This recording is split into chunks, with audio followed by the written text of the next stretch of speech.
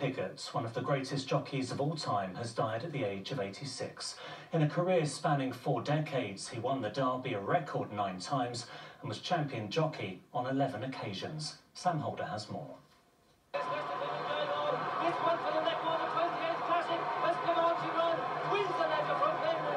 The rebel rider who ruled the racecourse for half a century. Lester Piggot knew how to win, and he did, nearly 4,500 times. He's done it again. An all-time record. The 7th Derby win for Lester Piggot in a classic most jockeys would be happy to win just once. Dominating the sport and becoming a household name with an uncompromising reputation.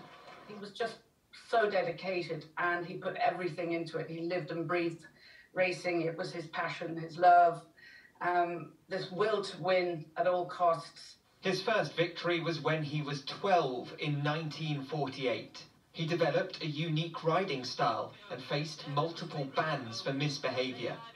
He was mean and difficult and absolutely ruthless, but he was also could be very kind, and he was very special, and all of us in the racing world, a lot of people more, were very, very fond of him, and we are very, very sad today.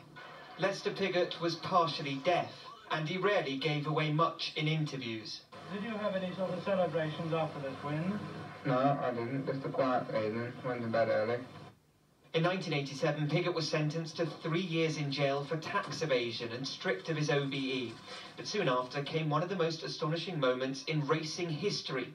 Aged 54, Piggot returned and won his biggest ever race prize. And the living legend out of retirement, 54-year-old Lester Piggot. Complicated, controversial, but throughout his career, Lester Piggot was a champion.